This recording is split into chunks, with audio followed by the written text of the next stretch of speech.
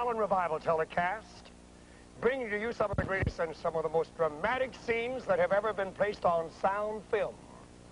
Night after night, thousands of people come to this great revival tent to see and to witness the very things you're going to see and witness today on this telecast. Everything that you see on this telecast is unplanned, it's unrehearsed. Our television cameramen are planted in every service to glean for you the amazing incidents and the great miracles of healing that take place night after night. Now, we invite you to come right in and sit down on the front row. We want your faith to be inspired, and we want you to be blessed, healed, delivered, set free by God's power as we enjoy this great service together on one of the greatest tents in the world. And now, ladies and gentlemen, it's my pleasure to introduce to you the man that God has anointed with a miracle ministry, with a message designed to bring help and blessing for your mind, soul, and body, God's man of faith and power, Reverend A. Allen. Glory to God. Amen. God bless you, friend. You happy tonight? How many feel the presence of the Lord under this canvas? Raise your hand up. If you feel God's power, will you say amen?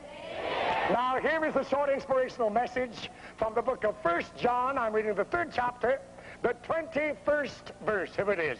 Beloved, if our heart condemn us not, then, and I say then only, then have we confidence. That means faith. John here has condensed the word faith down to confidence. Then have we confidence or faith toward God. And whatsoever we ask, of him we receive, of him because, or for this reason, we keep his commandments, and we do those things that are pleasing in his sight. So I've said to you last week, it was God's will that none should be sick and suffer. God entered into a covenant with his people. He said, I am the Lord thy God that healeth thee. He said, I will take sickness away from thee. He simplified the covenant further and declared, I will take all sickness away from thee. And I showed you as he led his people out of bondage, out of captivity, out of 3 million, there wasn't one sick, diseased, or afflicted, because all the children of God believed what the Lord said. I said they believed their pastor. Their pastor's name was Moses, and he said the Lord will take all sickness away from thee. And you know, friend, they didn't know a bit more than to believe what he said. Wouldn't it be wonderful if everybody today had pastors who preached to them that God would take all sickness away, and all the members of the congregation would believe it? Why, if God healed his people in the time of Moses, he heals his people in the time of Allen. Our God is the same yesterday, today, and forever. But listen, the same thing that made people whole in days gone by will make you whole today. What was it that brought healing and deliverance to them? It was their faith. Christ himself declared in the 5th chapter of Mark, the 34th verse, there's the lady, and thy faith have made you whole. Then, hear me, it was this woman's faith that brought into to operation a mighty supernatural gift which struck at her sickness, disease, and infirmity. That was the gift of healing. And that woman recovered. But listen, it was her faith that brought that gift into operation. And if you look further in the 9th chapter of Matthew, about the 28th verse, here are 2 blind men. Here's what Jesus said to them. He said, according to your faith, it shall be done unto you. Then the woman was healed because she had faith. The 2 blind men were healed according to their faith. In the 14th chapter of Acts, the 8th verse, a man at Lystra who had been born impotent in his feet, he had never been able to walk. He heard Paul preaching, and here is what the scripture declares. The scripture says that Paul discerned or perceived he had faith to be healed. Hear me. You either have faith or you don't have faith. You can either be healed or you will not be healed. But you will be healed according to your proportion of faith. But your proportion of faith is given to you by God. He is the author and he is the finisher of our faith. But our proportion of faith is given to us from heaven by God according to the amount of holiness in our own heart. Faith comes from God, but God doesn't give everyone faith. If that's true, devils would all have faith. The ungodly and the sinful would have faith. But God has reserved all his promises for his children who have faith. This is why he said in 1 John 3:21, if our heart condemn us not, that if you've gotten out of your heart and have rid your heart and cleansed your heart of all sin, rebellion, self-will, that which brings condemnation, then in your heart you have faith instead of conviction. Then if our heart no longer condemns us, then we have confidence or faith in God. And the very next verse says, and whatsoever you ask, we are going to receive from heaven, receive of God, because of this reason. Because we walk in his statutes, we keep his commandments, and we do them, and we do the things that are pleasing in his sight. There is only one thing that's powerful enough to cleanse you from sin. That's the blood of Jesus. If we confess our sins, he is faithful and just to forgive us our sins and to cleanse us from all unrighteousness. And we have been cleansed by the blood of Jesus as we repent of our sins and turn our back upon our sin because we're sorry enough to quit. We are cleansed from every stain and from the guilt and the condemnation leaves. And from that very moment, we have faith. So bow your head now. I'm going to pray. I'm going to ask God to speak to you, to loose you, liberate you, and set you free, and make you a child of God. So bow your head and say, God, be merciful to me, a sinner, and he'll do it. Father, I pray for everyone who watched this telecast who heard me preach. Let the Spirit of God go out into the homes of the people. Let it bring condemnation and conviction. But let the blood of Jesus Christ cleanse from all stain, all guilt, and all sin, and set them free, I pray, everyone that have watched this telecast today, in Jesus' mighty name. Amen. If your body suffers pain and your health you can't regain, and your soul is almost sinking in despair, Jesus knows the pain you feel. He can save, he can heal. Take your burdens to the Lord and leave it there. Everybody sing it.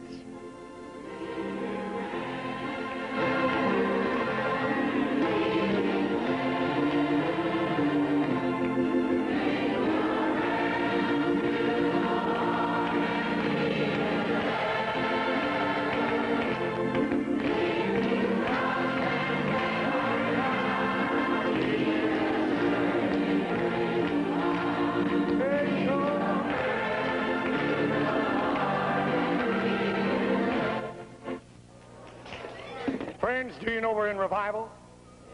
The greatest revival the world's ever known. God is healing the sick.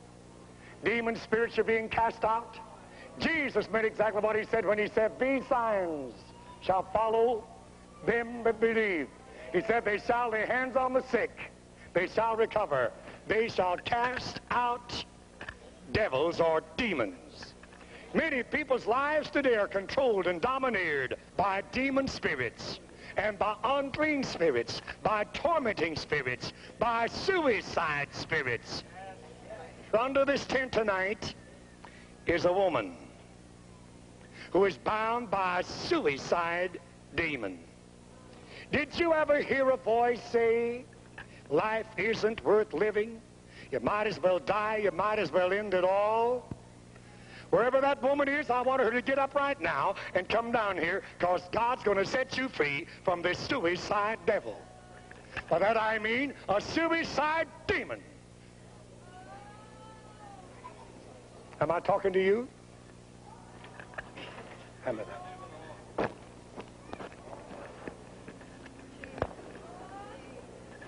One of these suicide demons never come under this tent unless I feel it. How many believe that God does let us feel these things in our spirit? Do you want God to do something for you? Yes, I do, Brother Allen. What's your trouble? Well, this thing that's been bothering me seems to tell me there's no hope for me, and that's why I tried to kill myself. Have you tried to kill yourself? 3 times. 3 times. Have you ever seen me before? No. Have you ever talked to me before? No. Is this the first time you've been here? Yes, it is. Why did you come tonight? Well, I had faith that something would happen. It just had to happen. You want God to help you.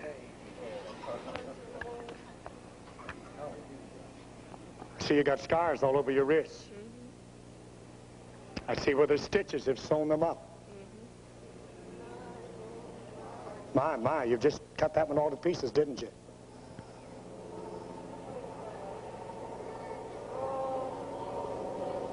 How many believe that God can help this poor girl? There will be 30,000 people commit suicide in America this year. If you are not freed and loose from this spirit that oppresses you and possesses you, domineers and controls you, you could be next. This type of demon spirit especially preys upon the sick who can't get well, people seemingly that cannot be healed. It preys upon people who have been unsuccessful in love or matrimony. Especially does it prey upon people who have had financial reverses. This particular type of demon preys upon this kind of people. The special people with deformity, or people that feel that they're not as beautiful as others, or as handsome as others. But our God is greater than that, isn't he? Yes. Jesus said, behold, I give you power over all the power of the devil. Is that right? Hear me, nothing but an unclean suicide spirit or demon would prey upon a girl until she'd slash her wrists and cut her arms in such a manner. Everybody under this tent, stand back there. You're going to pray with me tonight. And I'm going to pray. We believe in God to set this woman free. No need to cry anymore. God's going to do something for you tonight. There's no hope for me. Tell us again. The thing that's had me trouble, it keeps telling me I'm just doomed. That's all. There's just no hope. She hears a voice that says you're doomed. There is no hope. Nobody loves you. Nobody wants you. Thousands of you who watch this tonight, you've heard a voice. There's no hope. There's no hope. If you that listen, I want to stop here long enough to say this. If you'll write me, I'll send you absolutely free a great book I have written for people in this shape, in this condition. It is called 7 Other Spirits. 7 great chapters, and one chapter deals with the suicide demon. Write me for it, and remember, ask for the book, 7 Other Spirits. It will tell you in your home how you can be free. Write for it this week, and I'll pray for you next week. Are you ready? Preachers, put your hands up and pray with me. Raise your hands, everybody, and join me in prayer. In the name of Jesus, thou foul suicide demon, thou unclean spirit that binds this girl, I rebuke you in Jesus' name. I command you and I charge you, let her go. In the name of Jesus, come out of her. Let her go in Jesus' name, I command. Loose her now. Oh, God, give her the joy of the Lord in her heart. The joy of the Lord in her heart. Make life worth living from this very moment. In the name of Jesus. Put your hands up and start praising the Lord. Put your hands up and start praising the Lord.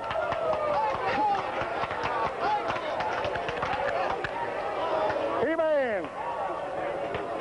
Hallelujah. How many believe it's gone? Do you believe it's gone? Amen.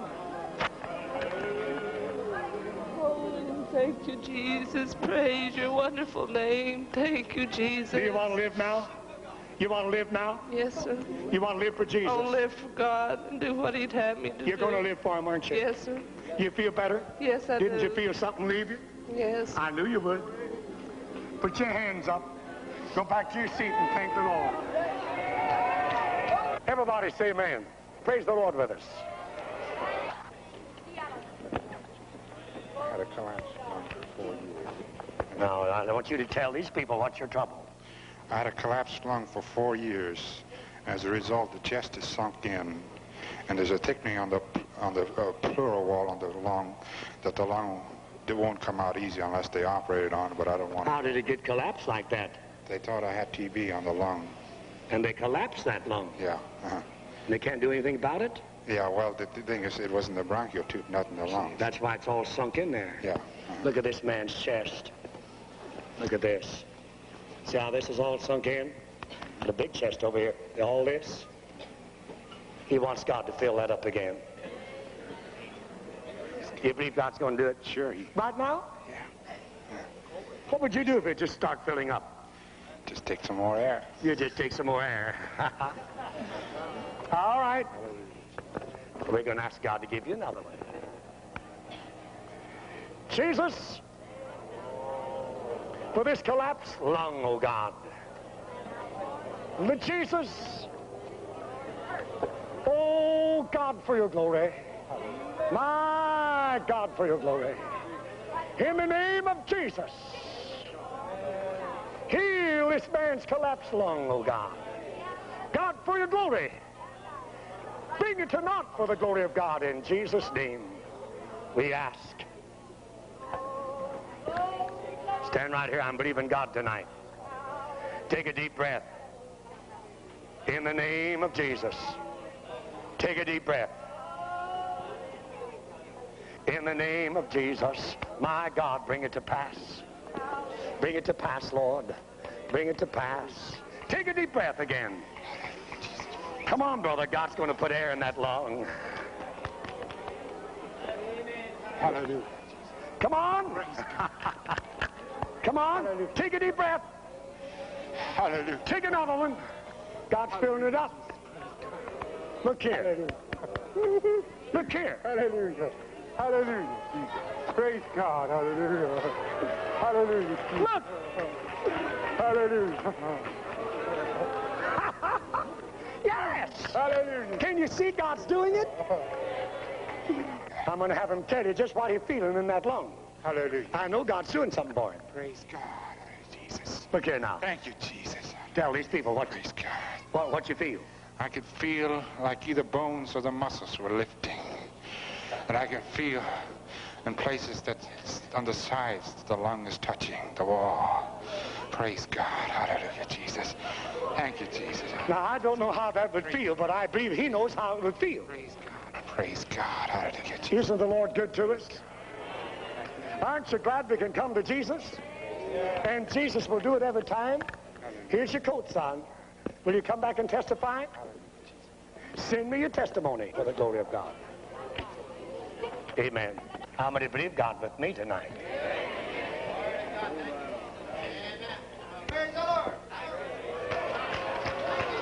Here's a little lady that's driven from way up down past near Bakersfield. She's bringing a brother. The doctors and medical science have given up. Cancer. Thousands of people across the nation this very moment are bound with cancer. They'll never, never, never be made well unless God makes them well. But as we see night after night after night, there is a power that's greater than cancer. Amen? And that is the mighty power of God. Do you have faith for your brother? Yes, I have faith. That's why I bring him.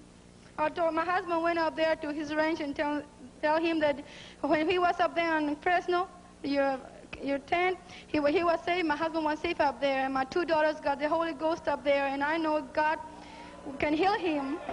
Yes. And I told him he's going to be healed right now. He's going to be healed. Yes, ma'am. He has cancer, been tested. Yeah, and he found. doesn't sleep. He has 6 months. He doesn't sleep just for taking some pills from the doctors, you know. He sleeps 2 or 3 hours a night. That's all. For 6 months he can't sleep. That's right. He's in such pain and agony. But we're going to ask God tonight to heal this man. How many believe Jesus will answer prayer and do it? You tell him in his own language that as I prayed, he's going to feel something go all over him. Amén, Jesus. Dice que cuando él ore por usted va a sentir una cosa en todo su cuerpo y usted también va a decir a Dios que lo sane. Alza las manos para arriba. Does he believe the Lord's going to heal him tonight? ¿Cree que Dios lo va a sanar? Dice, sí. Yes. He just believes it. In the name of Jesus, Spirit of God come on this man, Lord. Let the power of God come on this man. Lord, from the top of his head down to the bottom of his feet. Set him free by the power of God in Jesus' name. Amen, Lord. Take this cancer away. My Lord, remove this cancer in Jesus' name. From the top of his head, Lord, to the bottom of his feet. Make him whole. Amen. I believe God. Yes. What does he say? He thinks God healed him. He says he believes God's healed him. Que Dios ya lo sanó. ¿Qué sintió en tu cuerpo? See? Sintió, What did he say? He feels something on his body. He feels something all over his body. Do you know what that is? That's the Spirit of God. Get up from there. Hallelujah. Come on.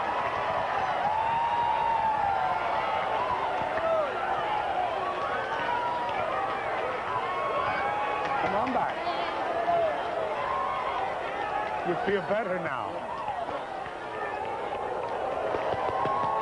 Amen. Yes, yes, yes. How's your stomach now? Is it all right? Is it all right? Is it all right? Is it all right? All right. Come up here. Come up here. Oh, man, Jesus. How many believe God's done something for this man? ¿Cuántos creen que está sano? ¿Cómo está sano? You ask him if he's got any pain. Dice que si no tiene dolor, no tiene dolor. No. He said no, he doesn't have any pain. No pain now. No pain It's now. all gone. Ya se fue todo el dolor. A ver, mueve tu pierna así. It's all gone. Yes, yes, yes.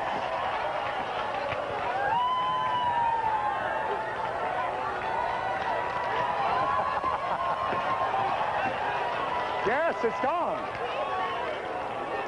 It's, ¿No le duele aquí? No le duele. He doesn't have. it's all gone. No more hurting. It's all gone. Ya se fue todo. How many believe God's done something for him?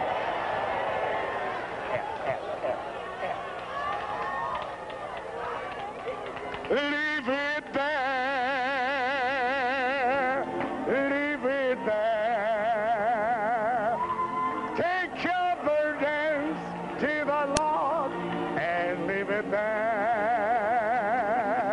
If you trust and never doubt, He will surely bring you out. Take your burdens to the Lord and leave it there. Stand and sing it. Leave it there.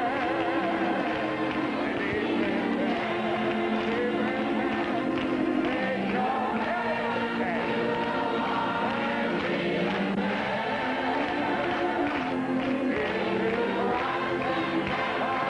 Leave it there. Take your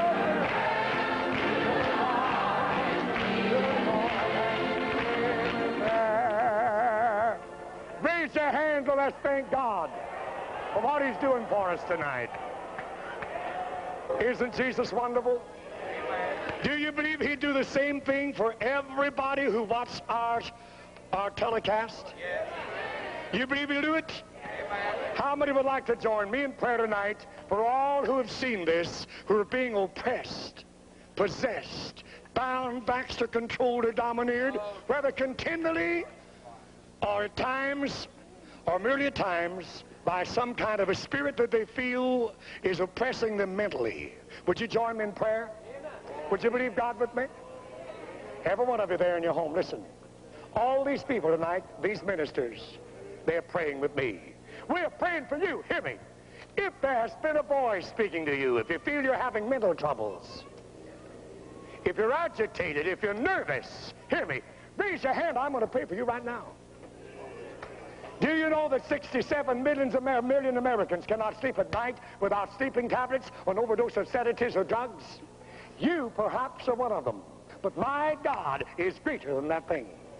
The reason you cannot sleep, you're being tormented through your nerves by a tormenting spirit. We're going to pray. And I've got faith for every one of you out there that my God will set you free while I pray.